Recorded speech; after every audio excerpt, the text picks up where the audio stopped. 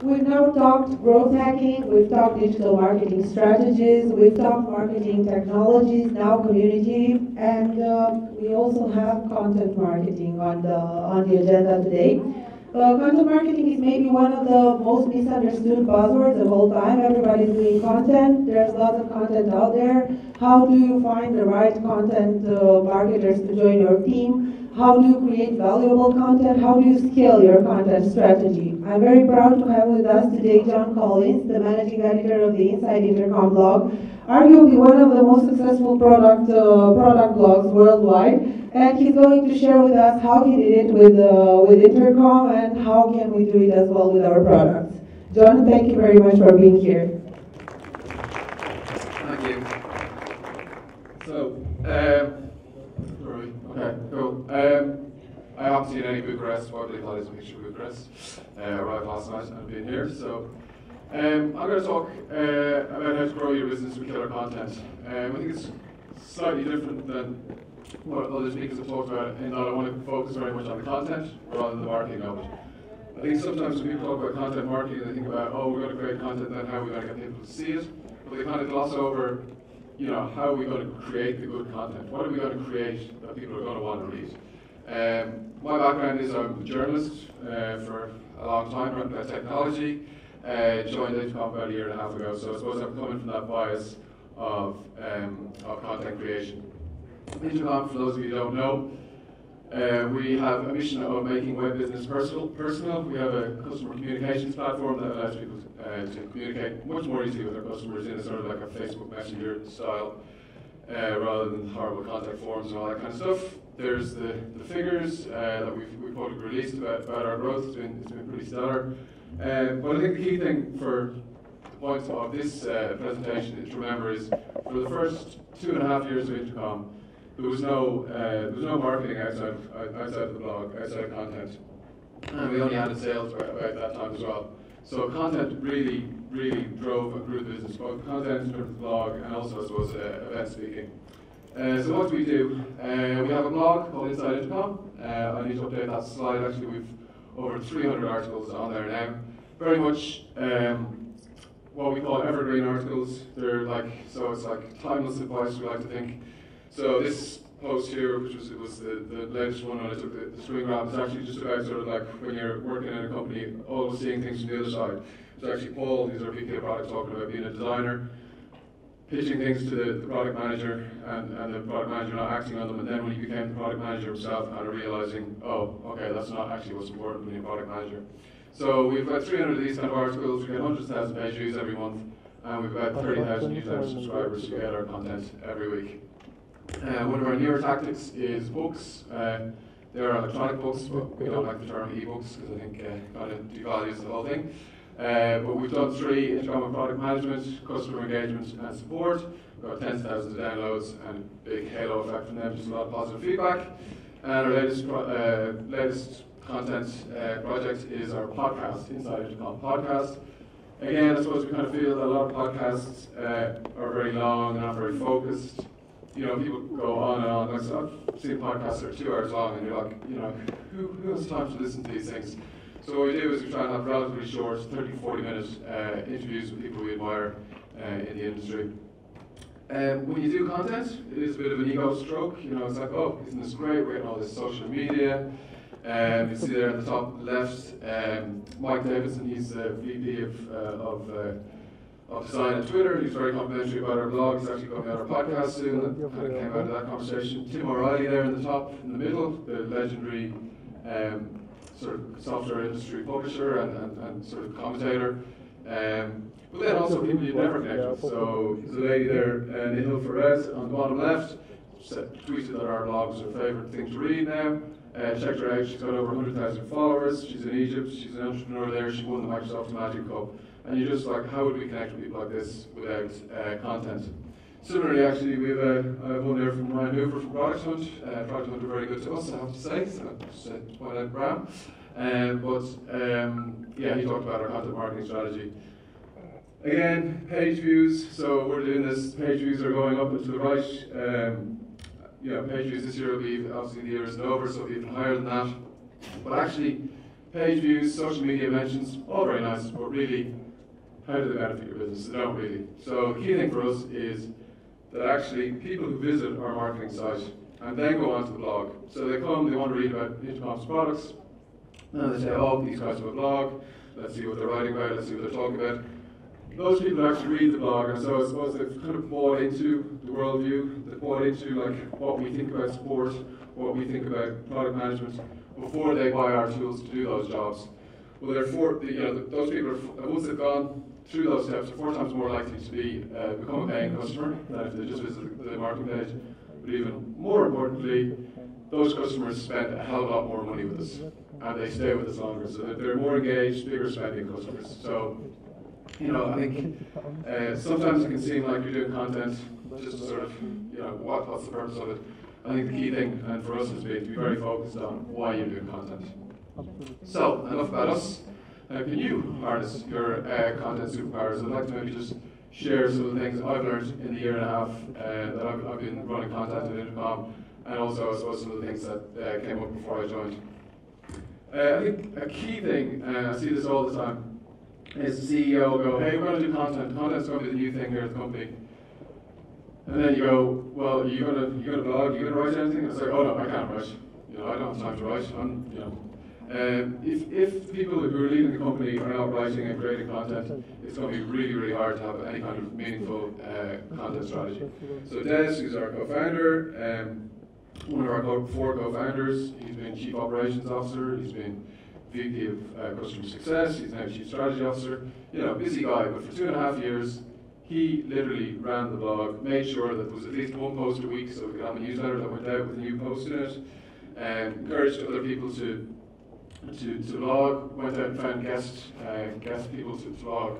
And I suppose the result of all that is that no one sees at Intercom, they don't see, oh, I've got to do a blog post. People actually say, hey, I'm going to do a blog post, this is actually going to benefit my career. Designers, engineers, they say, this is something we need to do. And even this quarter, actually, we've gone a step further as a company, and our CEO has made it a company-wide goal to produce more content, to actually talk more about how great Intercom is, because we feel we haven't told people enough about that. But as a result, so everyone is now sort of contributing blog posts, which is great. The other thing I think as well, just coming from the top, is quite interesting. Owen, our CEO, is a designer in his background. And rather than do when we raised our Series C in August, rather than do a very boring, hey, Intercom are pleased to announce we just raised this amount of money from these investors, with about 4 days to go before announcement, he said, hey, why don't we do a cartoon? And I was like, okay, that's great. And with the day to go, I still hadn't seen the cartoon, but ultimately we ended up with a comic on our site, which really actually goes back, it's just goes through the whole sort of what Intercom is trying to address with the products we have in terms of making business communications personal. And as a result, we had far more traffic to come and find out about our fundraising, and also we had people actually talking about the way we announced our fundraising, which I think is pretty unique for a software company. Something else we do is we're very open and generous in sharing what we've learned. So there's a post by Paul again, talking about how we actually go from idea to like a piece of code that's like being used, as a feature that's being used in the hands of our customers. Some people say, oh, it's great to do these things because you're giving something back to the community. That kind of suggests in some way that you've taken something from the community. The way I like to think about it much more is, scientists, doctors, people like that, they all want to write and document what they do to sort of improve their profession. So, I think as people who are making software, why don't we feel the same way? And at Intercom, it's not just something, that people are actually, the designers or the engineers, or product managers worry about, people who are actually making the software, but we write about things like time management, we write about things like sales, we come to conferences and talk about content marketing to people. And it's just, I think, all part of the feeling that we can all do a better job of what we're doing. As I mentioned earlier, there's so many people out there making products, why not try and make it better for everyone? I think also if you're going to do content, it's really, really important to have some kind of opinion. See so many corporate blogs and corporate publications, and I'm sure you can almost see that, someone wrote something, and then it went to their boss, who kind of took out a lot of things in case it kind of annoyed someone further up the chain, and then it went to the CEO, who took it out because he was worried about insulting perhaps a competitor, and so you end up with things on a blog that really have no opinion, that have no bite, they're very, very bland, and then people wonder why no one's reading them. So, this is a good example of it, Why Cold Calling is Dead, written by our VP of Sales, Russ. And it wasn't just actually an opinion, he backed it up with very much, looked at the finances of why it doesn't make sense to hire a bunch of salespeople and get them to cold call, that actually you're much better off spending your money on marketing and demand generation, on things like books and blogs and things like that, and then following up with people who download or interact with your content or come to your conferences, etc. But this purely was a conversation that I had at Russ at lunchtime one day where we went, hey, cold calling's dead, and I was like, that's, people aren't, not many people are saying that, or maybe they're saying it, we haven't actually articulated it properly, and so we worked on it and it became a blog post. Something else I think is really, really important, and I don't see enough. People think about content as, oh yeah, I'll write that post at the weekend. Or, it's like as if writing is something that you do at a different time than the other activities you do in a company. I think if you're really serious about content, you've just got to create the time and space to write. A bit of quiet time or whatever it is, block out your diary and do it. People used to constantly ask us, where do you find the time to write? But no one would ever ask us, where do you find the time to code, or design, or make an actual product? As if, it's in some way different.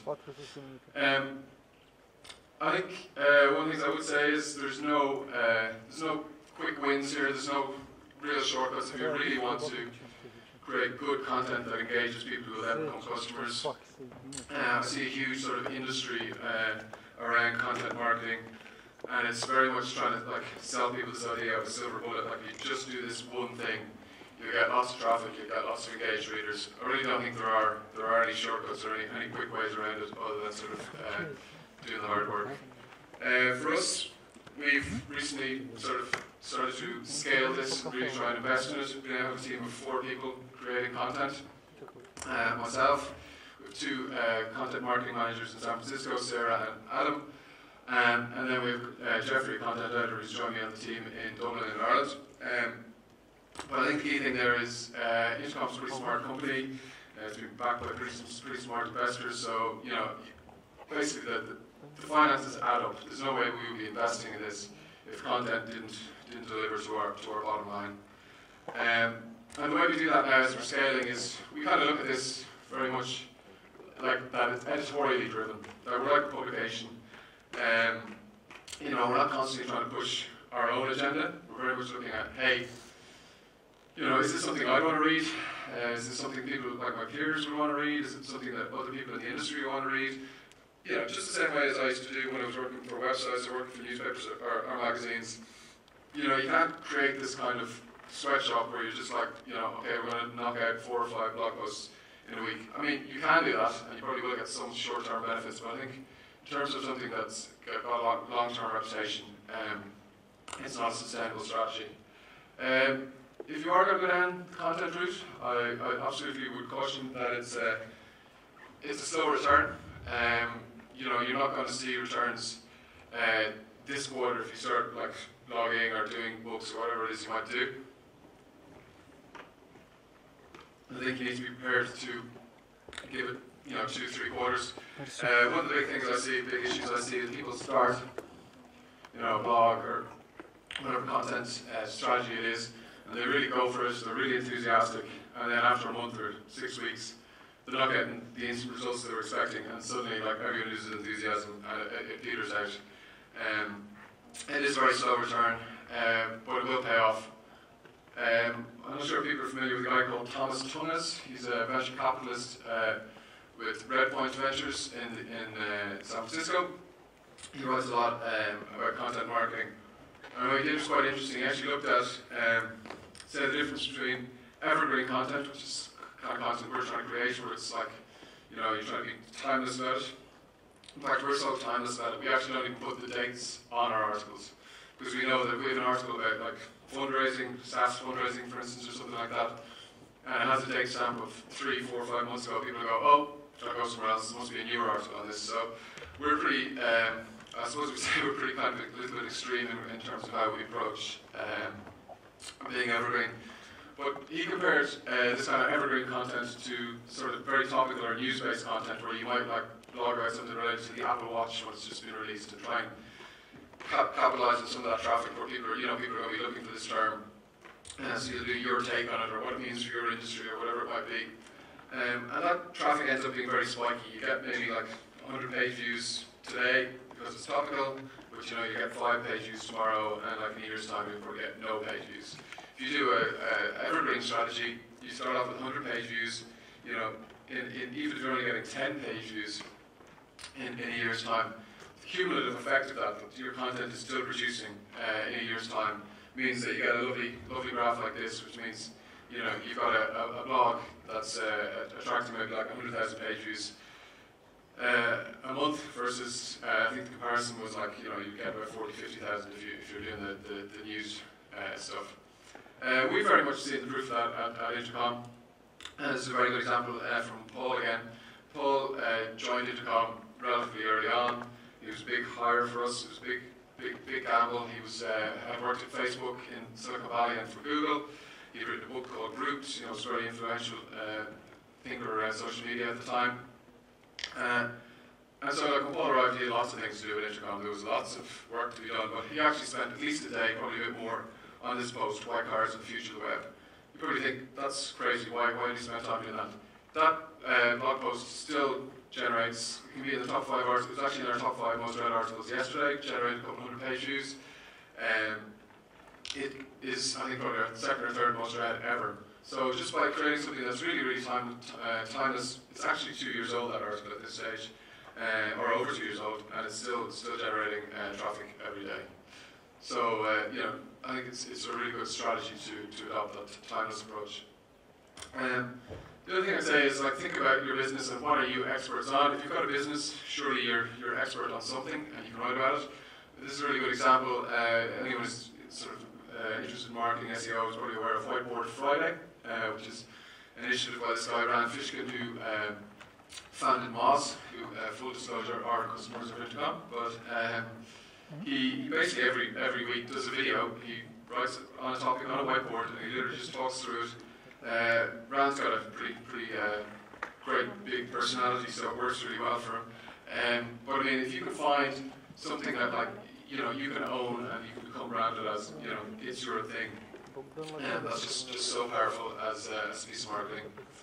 The other thing I'd say is I don't know if people remember this cartoon from Web 1.0 maybe. It was in the New Yorker, I think 96 or something, 95, 96. And it was basically 2 dogs going on the internet and saying, hey, on the internet, nobody knows your dog. Unfortunately nowadays, thanks to Google, Facebook, not only do they know your dog, but they know what kennel you were brought up at, they know who your parents are. Basically the point is, people will find you out very, very quickly. So don't try and, BS people that you're an expert in a particular area when you're not. I mean, write about what you know, write about what you can have an opinion on.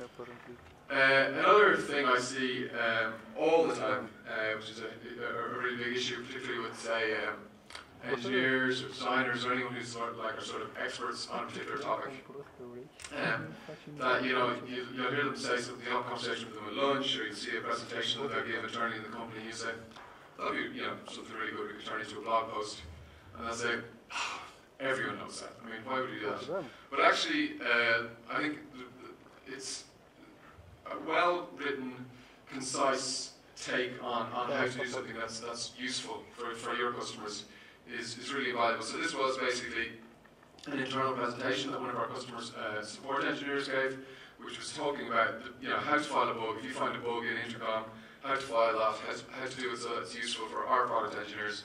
We basically reworked it slightly to make it more general and more applicable to anyone who has a product. Got it out on the blog, and as a result, it's done really, really well for us.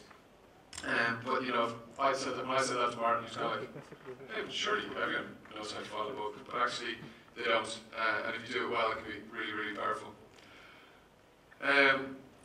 So the other thing I would say is there's a lot of talk about thought leadership and what thought leadership is. In a lot of places, I think thought leadership is basically whatever the CEO is thinking that week.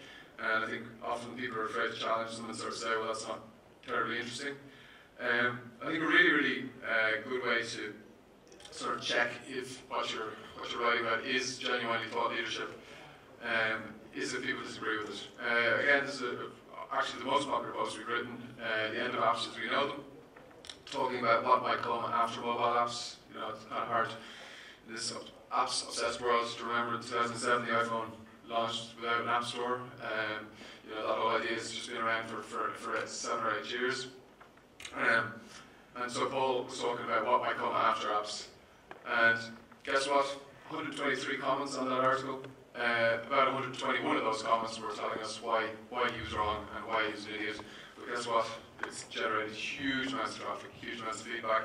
And I think some of those social shares from high-profile people I showed at the start, quite a few of them were in relation to this post.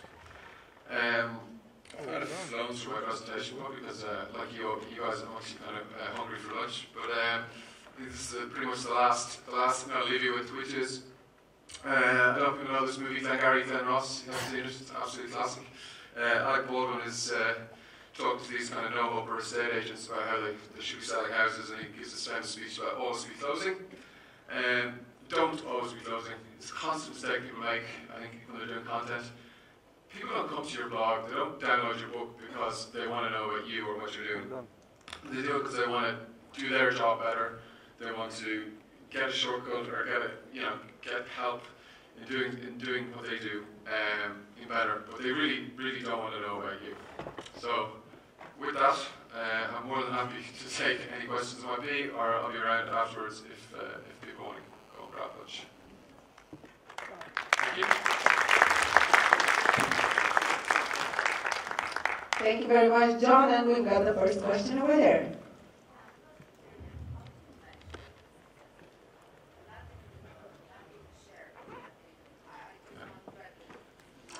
Okay, yeah, so how do we measure the success of content?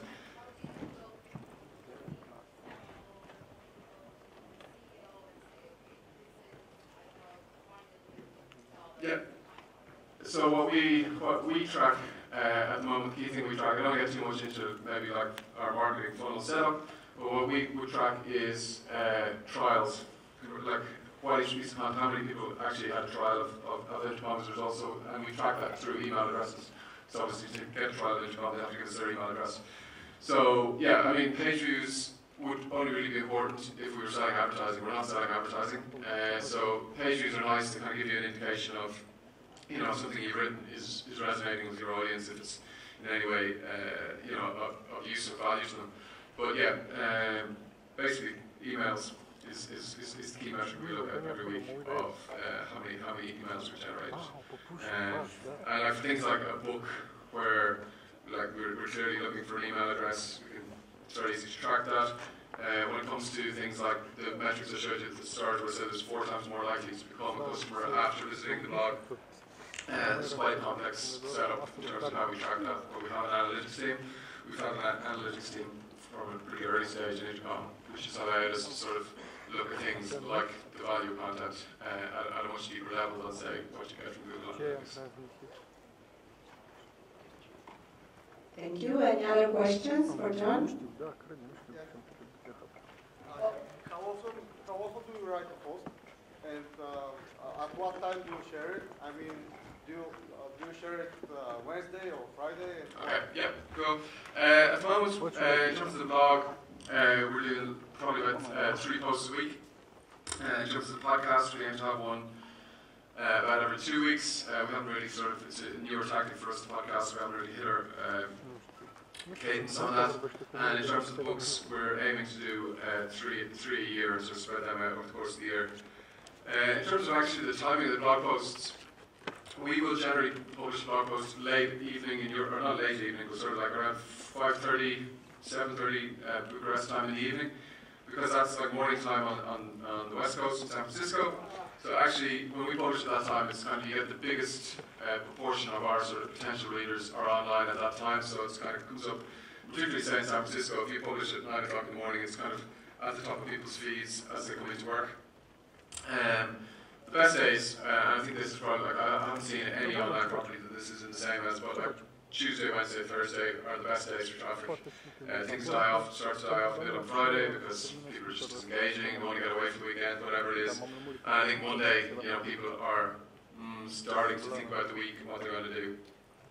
One interesting one though is I think Sunday evening is a great opportunity. It depends on what kind of content you're doing, but one of the things we do at the moment is we republish older posts because they're evergreen and haven't got a date on them. So we have republish on medium.com, and actually Sunday evening is a really good time to publish there because people start to think about work, so they probably open the laptop, but they don't really feel like working. So they're kind of like, I wonder if I can find it interesting, an article to read that's related to work. I kind of feel like I'm working, but so there's definitely an opportunity there. But you'll find, as you publish more content, you will find those kind of little things about your audience that I think will be quite productive.